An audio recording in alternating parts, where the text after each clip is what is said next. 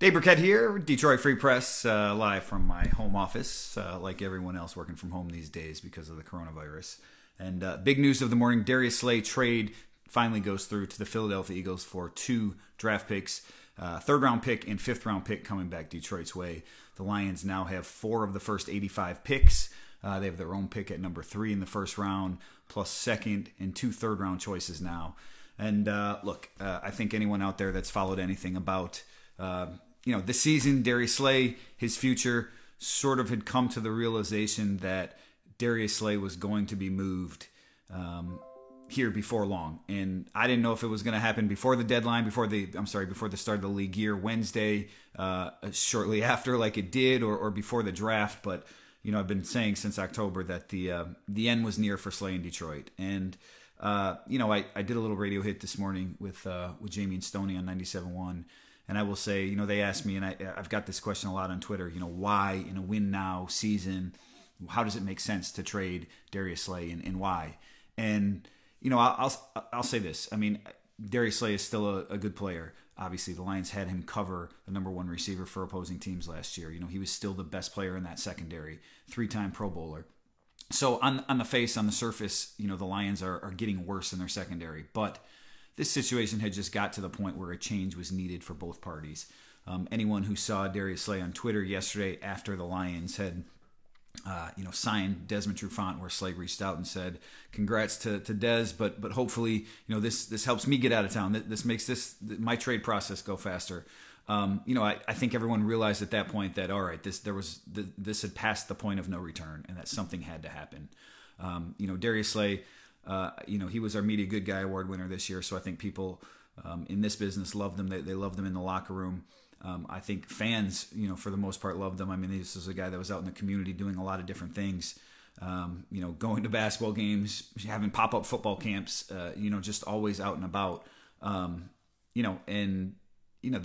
fact that the Lions got rid of him, that shouldn't. That doesn't mean that any of that stuff goes away, but it just. His personality didn't mesh with Matt Patricia's personality. I think the Lions did see him as a little bit as a player in decline, that he wasn't playing at the same level that he was a couple seasons ago. They didn't want to give him a contract extension. You go back to last summer, that's exactly what what Slay wanted all along, was a contract extension that made him one of the highest paid cornerbacks in the game. He signed early his last extension, and therefore as that extension went on, it wasn't like he was one of the highest paid players anymore. And his agent Drew Rosenhaus said he got a 3-year extension for $50 million. We'll see exactly what that money looks like when the structure of that deal comes out. But either way, Slay got his wish, in that he gets a new deal. He's going to a contender. In theory, he goes to a place that he knows. Jim Schwartz, the former Lions head coach, obviously the defensive coordinator. Schwartz, the one that drafted him to Detroit. And the Lions get some more draft capital. And we go back to what happened with Quandre Diggs last year. This is a team that, as Matt Patricia looks at the roster and Bob Quinn look at the roster, they need 30 couple good players to, this is their sort of estimation to be, contenders in the NFC, 40 really to be Super Bowl contenders. And they didn't have enough draft capital to get that done. So this is why they've set out to add more draft capital. Now, just looking at some of these first couple comments in here, I understand people are disappointed at the haul for Darius Slay. Caleb right here says, how does he at least not get a 2nd round pick? I thought maybe the Lions could, late 2, early 3. They ended up getting a sort of a mid 3. I think the Eagles pick 85 is right at the around 20th in the 3rd round, whatever it amounts to. They got another 5 too, so maybe that's a little bit of capital that they have to move up. Look, I understand the Lions wanted a 1 last year, right? They wanted a 1st round pick at the deadline when they were shopping him around. Didn't seem like there were takers there, but you have to understand in the NFL, right? Not only are you giving up that valuable draft capital, but to pay a cornerback $16 million or so a year, whatever again that contract comes out to, that's a lot to give up. And Darius Slay is 29. It's not like he's Jalen Ramsey at 25 or 26. This is his 3rd contract. So, I think there were reasons why, if you look at it from the acquiring team's perspective, the Eagles, the other teams that were in it, the Raiders, so on and so forth, that, why you wouldn't give up more than a third-round pick. And the Lions got a little sweetener to make the deal.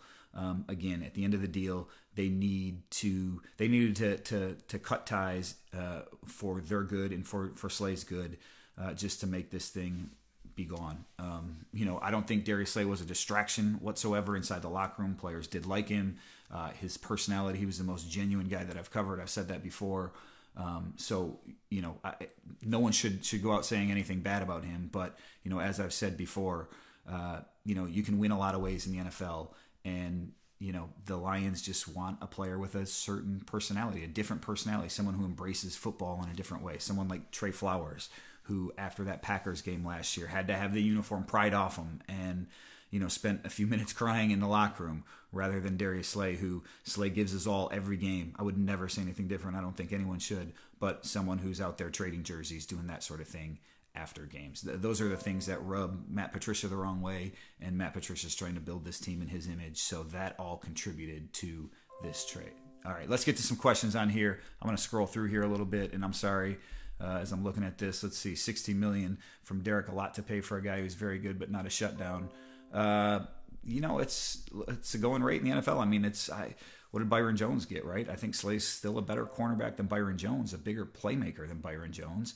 Again, 29 years old, so different stages of their careers. But, I understand why, why the Eagles gave him that money. That's the going rate, and that's what Slay wanted. So whatever team the Lions were going to trade Slay to, they were going to have to come up with a deal to make this thing work. Chad says, does this mean the Lions are taking Okudah still in the draft? Look, I've given Jeff Okudah to the Lions, both of my first two mock drafts. Mock draft number 3 will come out this weekend. I haven't even started it yet, but I have a hard time seeing them go anywhere else. I mean, the most realistic option to me still is a trade down from number 3 to 5 or 6, right? I think the Dolphins and the Chargers both want and need a quarterback, and there will be enough momentum for one of those teams to go up and get probably Tua, at the end of the day, that maybe they don't feel quite comfortable enough with Justin Herbert. Both those guys are going to go in the top 6 picks, and the Lions are in the position to deal down, maybe get, let's say they're obviously they're going to get that pick 5 or 6, but get a second round pick as well, and maybe some more sweeteners, a future draft pick, whatever it may be. So I think that's the most likely scenario for the Lions. They're going to end up with 5 of the top, 85 picks or whatever it is, maybe more. And they're going to look back on it and say, all right, we've got a lot of young pieces to build this thing with. Okudah, again, I think that's the most likely scenario. I wouldn't totally rule out Derek Brown. The Lions still need help at the defensive tackle position. And both those guys would be long-term investments at the respective positions. So I could see either one of them happening. Again, not having sat down to do my mock draft yet, I think I'll probably still go Okudah, but I guess we'll wait to see until Sunday or until I sit down to do that. All right, Jensen says, good deal in my opinion. Got more money than Jones. Lions couldn't pay that, no way. Yeah, no, I think you're right that the Lions, they could pay it, but they didn't want to pay it. I mean, they had plenty of opportunity going back to last year. And again, they saw him as a player in decline. This deal makes Slay the highest paid cornerback in the NFL, and that's what he wanted. And that's going to be a short-lived, thing. I mean, he's going to get passed really quick by Tre'Davious White and by Jalen Ramsey. They're both going to get contract extensions this year. So there's a lot more money coming down. Know Slay wanted another payday at this stage of his career, and he got one. And where do I think the Lions go from here? I know there's still some, big name free agents out there, Jadeveon Clowney, guys like that. Some people have asked me about a Chris Jones trade. Look, if they could land Chris Jones, phenomenal. He's a great player. I just don't see them giving up the draft capital, I guess it would take to get a player like that. They want some of these young pieces. They want some of these cost efficient, parts that they have in the draft, and they want some capital to be able to maneuver. So I don't know if a Jones trade is realistic, but Chris Jones is one of the best defensive tackles in the game. So if that happens, kudos to the Lions for going out and making it happen. All right, Joe says the Lions need to fire everyone.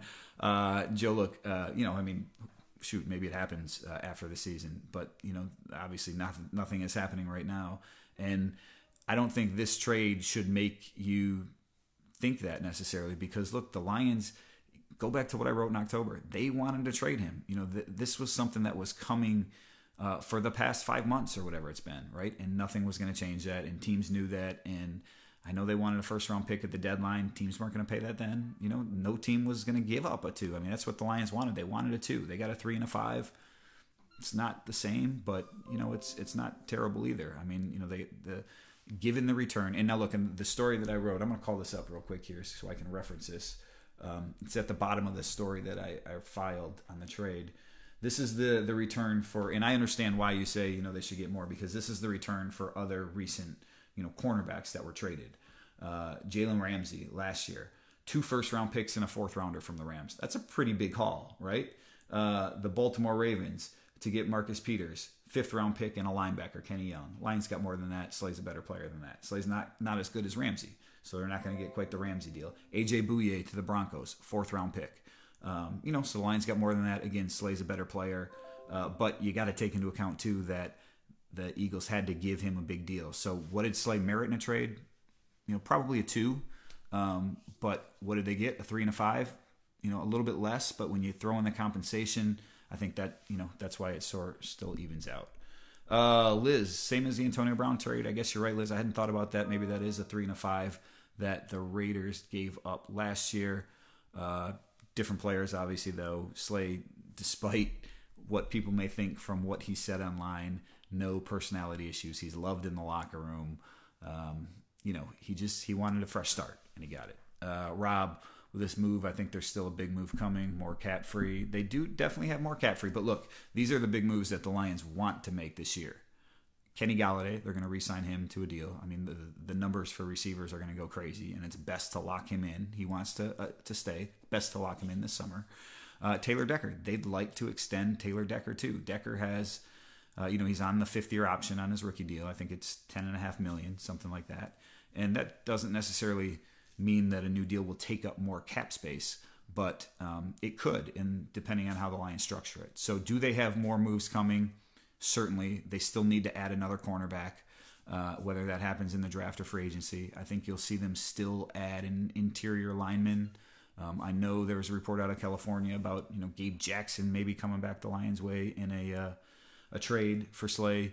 If he's on the trade block, he'd fit the type of lineman that the Lions want. I think they might go a little lower cost at that position, but we'll see. So there's still some players out there. Demetrius, yep, great move if they can draft the right players. Look, I wrote that in my column summing up free agency yesterday that posted this morning. It's all about what the Lions do in the draft. To me, this free agent period, they've made, fine moves. Nothing that's really, moved the needle a whole heck of a lot in that regard, I guess. It's not like they're going out and making these splash signings, which I like. I think that's the way to approach free agency. It's fool's gold, but that puts a huge importance on the draft because they really need to add some more blue chip talent to this defense, and they're going to have to do it in those first couple picks. And I wrote this, yesterday, that look, 3 and 35, they need to turn that into 3 first-year contributing players, not 2, 3. So they need to move down from 1 or both of those picks in order to add some more draft capital and make sure that they have 3 good starting caliber players that are rookies that they get up high. One of them is going to be a real big difference maker, whether it's at 3 or 5 or 6, wherever they pick. They should be able to get one of those top defensive guys. That's why I do think the Lions will feel comfortable trading out of that number 3 spot should they get the right offers from the Dolphins or Chargers. Demetrius, great. We just read that. Liz said $10 million in cap. 5 of the top 85 picks were better off this way. Look, 4 of the top 85. I tweeted out 5. That was just a slip of the finger. It is 4 of the top 85 right now. But again, I do expect that they'll have a 5th at some point when they trade down from number 3. And are they better? Again, we talked a little bit about that I'm not 100% sure that they are, and not right now at least, but I do think the move is the right move for the Lions. The situation with Slay had deteriorated to the point that this had to happen. And Caleb, did Slay ruin his own trade return? No. Look, the Lions and Eagles have been talking about this going back to last October. So there's no doubt that this was in the works. I think the return was based as much on the contract, the type of player he is now. And I know I had talked to somebody in the Eagles organization back at the Combine who, they said to me, well, he's not the same player that he was in 2017. So, I think they realize that he's a 3-time Pro Bowler, but, he's not the top lockdown guy like he was, 2 years ago. Still a very good player. But, I think that's how he was viewed around the NFL. So that's why the return was what it was. I think the comments yesterday were just maybe the impetus to make sure this move happened sooner rather than later. Really robbed the Lions. Haven't made a big move since Marvin Jones and Golden Tate. That's Joe. Look, free agency, Marvin, that move's worked out for him. Obviously, some of the other big signings under Bob have not. TJ Lang, Rick Wagner, those guys didn't see the end of their deal, but typically in free agency you don't. Norm says Quinn got fleeced. Who's worse, GM, Quinn or O'Brien? Look, two totally different things here, all right? Look, Bill O'Brien, the Texans need a GM, right? Like, they're going to do a 30 for 30 on Bill O'Brien's, like, tenure as, like, GM there. Like, they just traded away one of the best receivers in the game, and, last year they traded a great pass rusher, and he's got no draft capital, so he's chasing his tail there.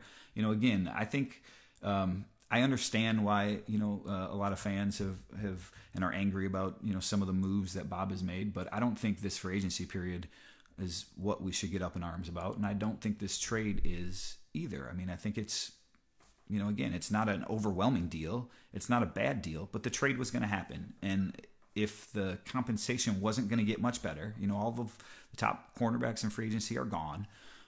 You risk running up to the draft that, hey, maybe a team decides they don't want to trade for Slay. They'd rather, spend a pick on a young guy. I think this was a deal that, they just had to make. It's sort of like this offseason, right? It was just, okay, you shrug your shoulders at it like, all right, that's what they got. It's not bad. It's not good. It is what it is. Sorry if I should have more of a hot take, but that's just kind of how I feel. So, Thomas, I'm not liking all the expats. What happens when Patricia and Quinn are fired? Hey, you're right. A ton of expatriates. There's going to be 5 at least starting on defense this fall. I include Justin Coleman in that mix since he played for Matt Patricia way back when. It's a lot of expatriates. Most teams in the NFL do that, where they get coaches, guys they're familiar with, guys they want. So it's not totally unusual, but it does seem like the Lions have a few more of those guys than a lot of teams. The Dolphins, they got a bunch of expatriates too. The Giants, they did the same thing. So all these guys are building the same way. And my counter to that would be, look, Bill Belichick, the best coach maybe in NFL history, is getting rid of these guys for a reason, right? They're not worth it either monetarily or on the field. So I understand it, and I think there's some benefits this offseason, especially when you're going to need to hit the ground running when everything starts up in July, because I'm very skeptical there'll be any offseason program. But overall, they make me scratch my head when I see the expatriates. And Joe says Lions aren't going to win this way. Look, as I wrote in my column on free agency today, I don't think they're materially better than they were last year at this point. Incrementally, sure. But we'll see how that shakes out. That's why I say they need to nail the draft if they're going to do anything this year, because the moves they made so far, they're better, but they're not playoff better. They need to keep Stafford healthy. They need to nail a draft. Am I happy with the moves this year, Mike? I've sort of addressed that a little bit here. Like I said, they're kind of a shoulder shrug more than these are great or these are terrible. I think they just, it kind of is what it is so far. Does this lock the Lions in on Okudah? Matthew, I did address that. I don't know if you were on when I addressed that. Sorry, I'm just scrolling down these things here. Turn my volume off on my computer. Again, I think it's still the most likely scenario. I've thought that all along. I think Okudah, for the positional value, for what he brings as a player, for the style that he plays, is an excellent fit. But I wouldn't rule out Derek Brown. Isaiah Simmons, I think, still could be in the mix too, but I'd put him third. I'd rank him third out of 3. Mike, yes, the Lions could grab another free agent cornerback, and in fact, I think they will. You're not going to go into the draft thinking that your top 3 cornerbacks are Desmond Trufant, Justin Coleman, and Amani Oraye, and then, hey, we're going to get Jeff Okudah, and then what if Okudah isn't there for you, right? Then all of a sudden you're leaving yourself extremely shorthanded at the position. So I do think the Lions will add another cornerback. I don't have a list in front of me of what other cornerbacks are available at this time, so I can't give you any names of potential fits. Maybe Ronald Darby's still out there. Did he sign somewhere? He's a former Eagle, so just sort of making the connection with him and Corey Unlin. But whoever it is, it's not going to probably be at a Desmond Trufant price, though they do have that room. I just don't know that there's many cornerbacks left that'll command that money. But I think it'll probably be, let's say, a Rashaan Melvin type, right? That's a guy that started for you, is serviceable, but you can dispose of him at the end of the season too. Do I trust the organization will make good draft choices? Look, Dan, when you're picking top 3 in the draft, you're going to get a player that everyone in the league thinks is a consensus. Look, there's 5-6 blue chip players a year, right? And I think where the Lions are picking, you're going to end up with that kind of player. So, yeah, I think they will hit this first-round pick, Let's see what happens in round 2. I mean, those picks are going to be extremely important, but whether it's Okudah or Brown or Simmons, whoever it is, I think you'll walk away from the draft being like, I like that guy. I like their first-round pick. Like, they hit a home run there. And they can get that guy at 3. They can get him at 5. They can get him at 6. So that's why I'm not worried about who they take in the first round. I think that player will be an immediate impact player for them. Signed Flowers last year. Yes, Trey Flowers, Rob, if I misspoke, Trey Flowers was a big free agent signing last year. They set the market there. I think sometimes I say free agency is fool's gold and it's never great to spend. I think there's 2 reasons you spend, right? One is you're a piece away and you think that guy's going to be the one that puts you over the top. Or 2, you're really trying to mold that culture, new coach, new locker room, new fit, everything. And they saw Flowers as that guy. And that's why I think you saw them spend that money, and why it was okay in my eyes to spend that money on a guy like Flowers, even though, the money that they paid him, outlandish in some ways, when you consider the sack production. But I thought that was an investment that they had to make, was worth making, especially given where they were coming off the 2018 season. Joe asks, what did Flowers do last year? Played well, I think. Sorry, I got my daughter walking out back here. Sorry, behind my video here, sitting in the office. Perils of working from home. And as for Matt Patricia's image in the NFL, his defense when he was in New England. Yeah, look, he's still thought of as a pretty bright coach, right? And defense is his thing, his baby. So, I think it's, that's what he's known for. Obviously, he's got a lot of work to do on defense because they've been so bad on defense the last 2 years. If you mean reputation, as in, how people around the league view him, there's a lot of people that are, I wrote this today. I heard from one agent who said that, there's some former Lions players out there who didn't like their experience here and were saying sort of bad things that scared some people away. So I think there is that hurdle to overcome, but the flip side would be look at the ex-Patriots guys that are coming back to play for him. Now they know what they're getting into. They know what they want. The Lions know those guys. So I think there is, and maybe it depends, what position too. Maybe you have a harder time wearing some, skill guys, I guess, on offense or defense, because those are typically some of your more, the guys that are a little more, I don't know, needy. That's probably not the right word, but that's the reputation of a lot of those guys, at least. Whereas the guys in the trenches are thought of as more the worker bees. So and I would throw Amendola in that mix too. So those guys are. I think that's why those guys maybe have been attracted to Matt Patricia. You heard Mike Daniels say they really meshed, and he loved how he talked football and those sort of things. So. All right, Demetrius, let's move on. Great move. I can see Tua in L.A., close to home and family. Absolutely. I think, the Chargers need something. They need a quarterback, most importantly, and they would like a face of the franchise heading into a new stadium and in L.A., and that would probably work for Tua. I could certainly see that move working out for them, them coming up to get Tua at number 3. Look, the Lions are going to have options, right? Because one of those teams, now maybe some of this is up in the air because of what this world has turned into right now, where Tua's got to work out next month, and nobody's going to be able to attend really, and how do you get medicals? And so there are some other question marks about his health that are unique to this year. But ultimately, I think Tua and Herbert will both be top 6 picks, and one of those teams will like one of those guys so much more than the other guy that they'll be willing to move up. The Lions in number 3 are going to be in the driver's seat for that. because I think Washington is going to take Chase Young at number 2. Would Lions move down as far as number 10 if the Browns move up aggressively for a tackle? Not happening. Browns aren't coming up to 10 for a tackle. There's enough good ones that they should be able to get one at 10.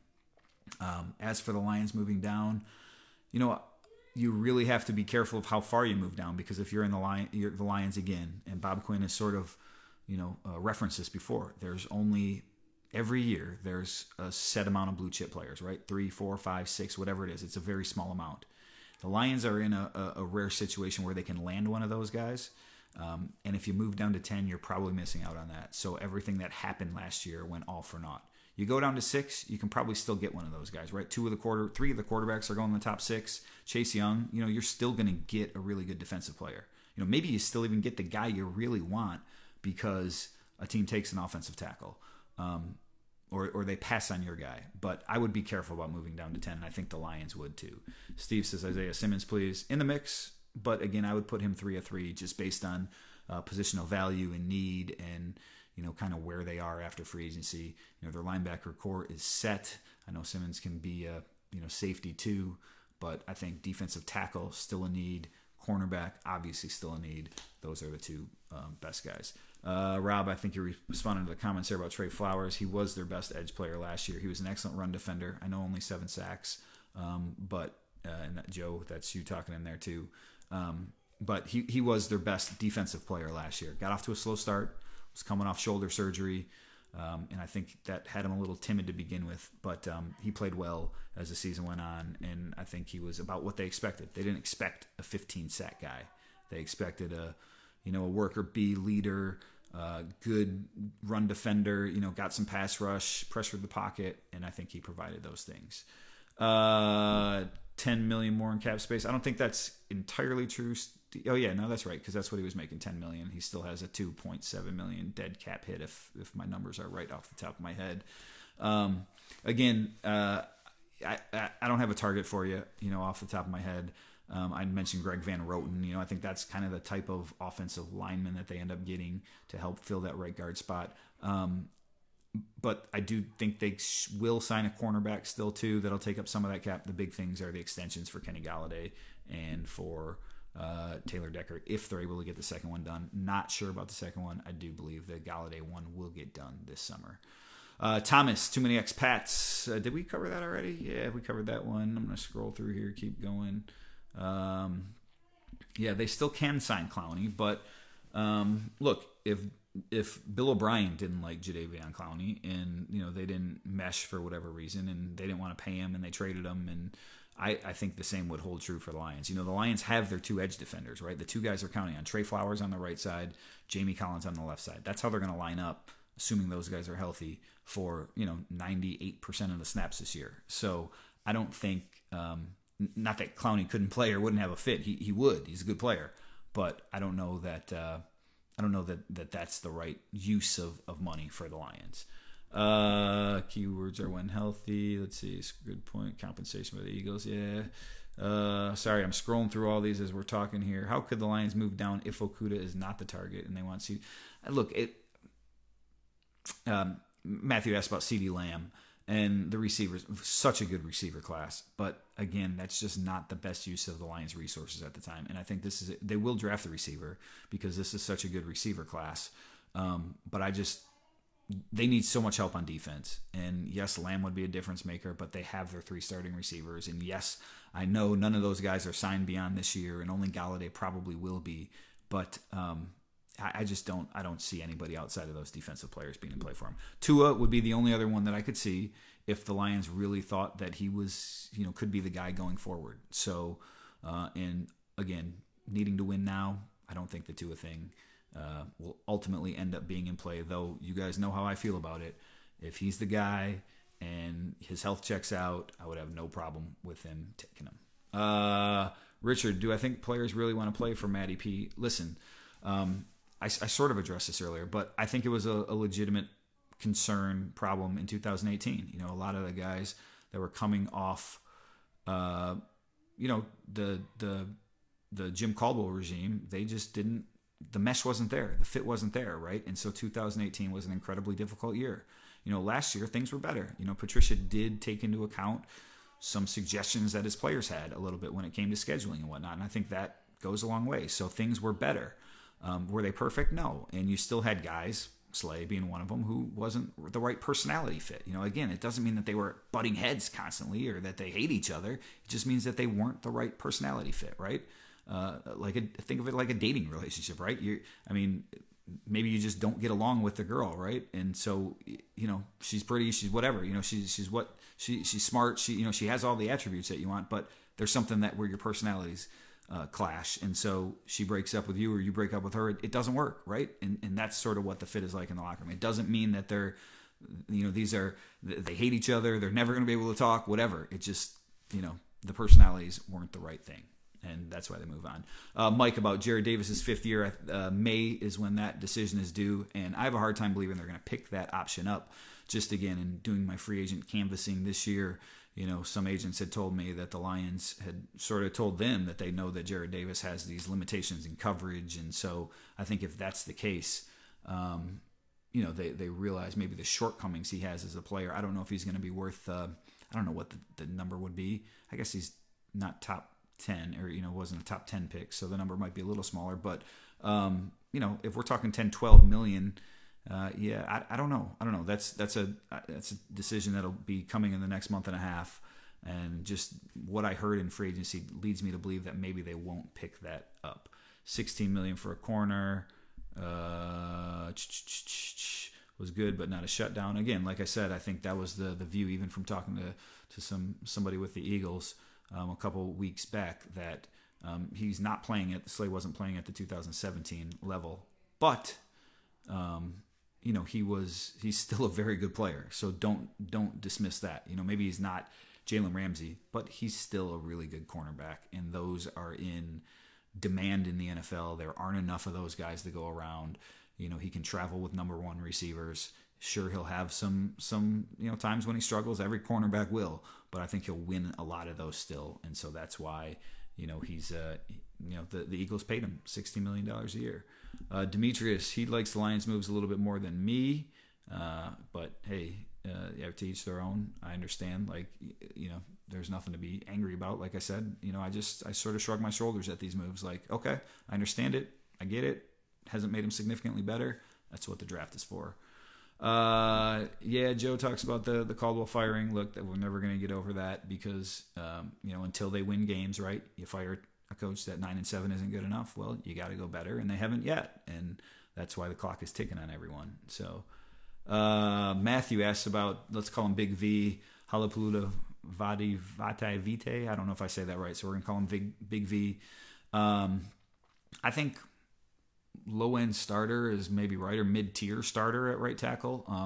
My understanding, right tackle, right guard. I know he played some left tackle for the Eagles, but more of a right side offensive lineman, can play some guard. He played a lot of guard last spring, I think it was, when Brooks was out.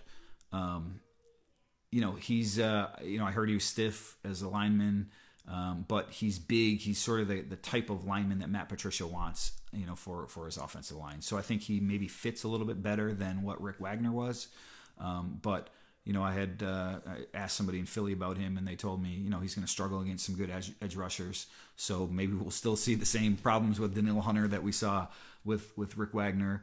But I think he fits what they want. $10 million, you can get out of the contract after 2 years.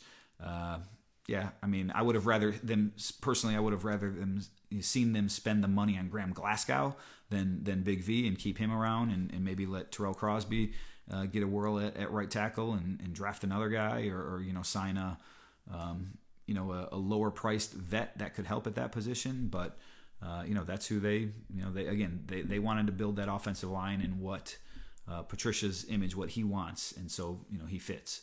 What about edge? Still haven't addressed it. Well, again, Trey Flowers on one side, Jamie Collins on the other. That's who they're rolling with. Now look, if Chase Young is there, if Chase Young falls to him, that's a different story than going out and spending huge money on a Jadeveon Clowney, right? Trey Flowers is going to be your right end. Jamie Collins is going to be your outside linebacker, stand-up guy. Trey could play that stand-up spot, and Jamie can move around, so they still have some options. Chase could play that outside linebacker spot, so they still have options if Chase Young was there. But outside of that, I don't know that they're going to add a big edge presence. I do think, they took Austin Bryant last year. He spent time in the linebacker room. He's the guy that's going to apprentice behind Jamie Collins. Whether he ever gets to the point that he can drop into coverage, we'll see. I'm not sold that he's going to be able to do that. Romeo Okwara is still around. He's the backup, right end guy. So I think they're largely set there. They don't have a great pass rusher. And that's, certainly one of the things about this defense that, why I don't, like it as much as I like that wide 9 that Schwartz ran, right? Because I like that pressure coming off the edge. But Matt Patricia has won with this defense for a lot of years. And so that's why he's rolling with it. I mean, this is what he knows. So again, what you and I may want in an edge or think this team really needs, I don't think internally they see that the same way. Ryan, the culture change. Patricia still is struggling to establish one. No, again, like I said, I think last year was better. Last year was better when it comes to a culture than it was the year before. So a lot of that was the turnover, bringing in his type of guys, getting rid of guys. Again, there's always going to be people that don't see eye to eye with the coach, that want things to change. That's never going to change. That was the case last year. There were guys in the locker room. That's going to be the case this coming year. But I think overall the locker room was a little bit better than it was in 2018. Jensen, could we add a running back? Yes. Look, they still. So Devonta Freeman is one running back that they've been in contact with or reached out about. I could see them signing a vet like that. Personally, I would rather see them spend a draft pick on a running back, because I don't believe in paying running backs in free agency, some of these washed up guys. But Freeman was a guy you remember they had some interest in last year, and now they have some interest again. He's a free agent. I could see them adding a guy like that. I don't know what sort of impact he'd had, but they know they need to have some insurance at the position because of Kerryon Johnson's injury history. So yes, they will add a running back, whether it's now, in the coming days, or up ahead in the draft next month. Could they go DT and cornerback in the second round? Yeah. I think there's the cornerback crop is decent enough. I don't know, depending on what happens with one again, right? Let's see where they, I think the strength, maybe not the strength, but I think they will be in a sweet spot for defensive tackle early in the second round. That's also why I think Okudah up top makes the most sense, because, whether it's Gallimore from Oklahoma, there's a bunch of defensive tackles, interior linemen from the Big 12, whose names are just eluding me right now. Sorry, it's been a kind of a whirlwind morning. That I think will go sort of in that 28 to 48 range. That the Lions will be in a sweet spot to add one of those guys. That's why I think Okudah up top makes the most sense. Okudah and what he provides over whatever cornerback you're going to land in the second round, I'm not sure that cornerback is going to be able to step in and be a day one starter. How early he'd be able to be a rotational player, especially without an offseason. I think some of those defensive tackles might be able to contribute right away, though. So I think that could factor into the mix. And again, I think, this is generally considered a good cornerback class, not a great one. Okudah is really the only, premier one up top. I know there's some evaluators out there that like that Florida cornerback. He's not going to make it to the second round, but I think there's going to be a number of guys that go on day two, cornerbacks, defensive backs that, could help a team right away. I talked about the cap splash moves already. Don't see it. I do think they'll have some more moves like they've signed. What about Jared Davis? How is he still on the team? Kevin, I mean, he was one of Bob Quinn's first draft picks. Had that really nice year, 2018, where they rushed him a little bit more, where he seemed to sort of find his niche. Last year, look, he wasn't right. He had the high ankle sprain. He re-injured it. He wasn't right at all. Again, he has some limitations. The Lions know that. They've told agents for other linebackers that they were talking to that. And that's why I don't think they pick up his fifth-year option. But he still has a role on this team, no doubt about that. Derek Clowney, overpriced for the production. I agree. He's never quite lived up to that billing as the top, sack guy that he was supposed to be coming out of college when everyone thought he was a generational type player. Chris, who's the third receiver for the Lions? Kenny Golladay 1, Marvin Jones 2, Danny Amendola 3. Obviously, none of those guys is signed beyond this year again. But, Kenny Golladay should be. They need to get a receiver in the draft. Marvin Hall still on this team as well. I think they're going to draft somebody, and that guy is going to be presumably the guy that's going to be able to take over for Marvin Jones or Amendola in 2021. Who do we think they'll go after in the second round? Way too early to say, but you know what? Maybe I'm on a mock draft this week. Maybe I'll go to pick number 35. Like I said, I got to do one for Sunday, sort of a post-free agency mock draft. So maybe I'll go to 35 for you, John. If I do that, I appreciate you just putting that thought into my head right there by asking me who they're going to go after in round 2. That would make sense, right? They got those, like I said, those picks are going to be really big for them. So I'm going to do one mock draft this week, post-free agency. And then I think maybe now that this thing is settling down, we'll hear a little bit more about trades. So when I come back with my next mock, maybe I'll incorporate some trades in there, see if I have the Lions going to 5 or 6 for Tua.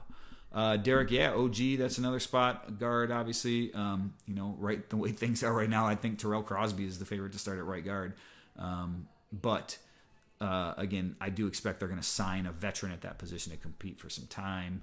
Could Davis be better as a rush end? Jerry Davis, no, he's not big enough to be a rush end. I think using him in that role as a off the ball linebacker where they move him around, don't depend on him for coverage. I think that's sort of the sweet spot for him. Bob Quinn gave a master class on how to waste $50 million cap space. No, look, I mean, again, $50 million. Teams can do whatever they want with the cap, right? So I wouldn't, $50 million. Maybe it's good, maybe it's bad. I don't think.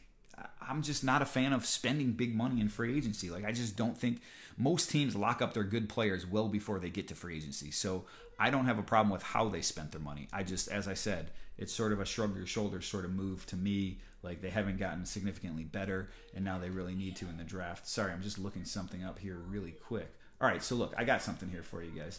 Let's see if I have something, actually. So contract terms. Nick Williams. I got the details on Nick Williams. We're breaking this right here for you, all right? Nick Williams contract, $2 million signing bonus, $4.9 million total guarantees, $2.9 million first-year base salary, $4.1 million 2021 base salary, $400,000 roster bonuses both years. Let's see. So that's all I got for you on the contract front right now. But anyways, someone had just sent that to me, so I figured I would share that with you guys since you're on here Facebook Live with me right now. And to that point about the cap, I mean, look, the Lions spent, I don't know what it's going to end up being off the top of my head. Nick Williams is $3.9 million in cap space this year, maybe a little over 4, given how many games he played, 4.5. He's look, they spent $15 million or so, I guess, in first year cap numbers on the guys that we know the numbers on so far. So, that's good. You want to keep those numbers down. I have no problem with how they spent the money so far. Position groups, low priority for the team now after free. Well, they need a number 3 tight end. Logan Thomas signed with Washington today, so they still need a number 3 tight end. Maybe they add somebody like that. I mean, Isaac Nauta certainly in the mix, but they're not just going to hand him the job. Maybe they sign a back end special teams type receiver, but again, that's not the most important thing for them because they're going to draft one.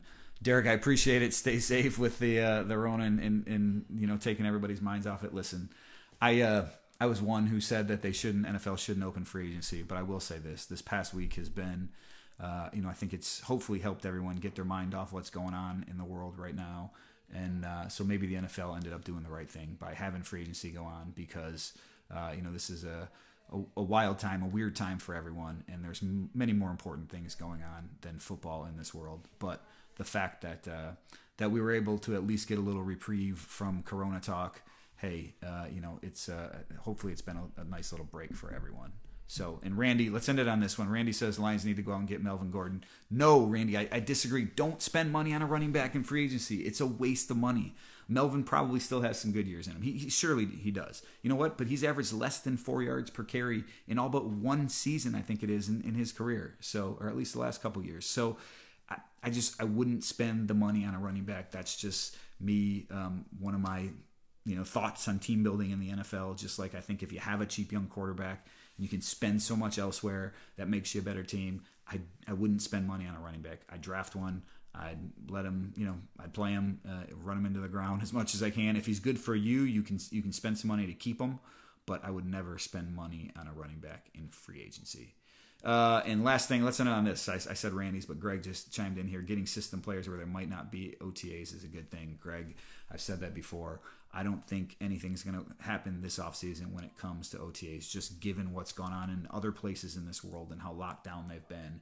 I have a hard time seeing that there's much football that takes place now through June. So I think when this thing does ramp back up and training camp start end of July or whenever it is, I think, yeah, you got to hit the ground running, especially if you're the Lions. So, again, as I sum up free agency, as I sum up all of these moves, nothing jumps out like, wow, the Lions, they hit a home run. This was the best move. This is such a great signing, such a great trade. I don't come away thinking any of that. I don't come away thinking any of it was bad. I think there's good and bad, right? They got older. That's not a good thing. They got familiar players. That's a good thing in a year like this. They made incremental upgrades. That's fine. They didn't spend a lot of money in free agency, didn't waste it. I see that as a good thing. They traded away one of their best defensive players in Darius Slay. Not a great thing, but they do have more draft capital, which they should be able to help their roster with. So all in all, I don't know that the Lions are much better than they were last year when Matthew Stafford was healthy, and there's a whole heck of a lot that's going to be riding on next month's draft. If they nail that, maybe they got a chance to be a playoff contender. If they don't, we're probably talking about a new regime next year. But we got a long time till then. Hopefully these moves work out, and hopefully all you fans out there have plenty to cheer about this fall. Until then, stay safe. I know the coronavirus has everyone, reassessing a lot of things in life and just kind of thinking about things. But appreciate you guys taking a minute to join me on here and for following us on Freep.com all free agency, all season long. So you guys have a good one, and thanks again. Dave Birkett, Freep.com.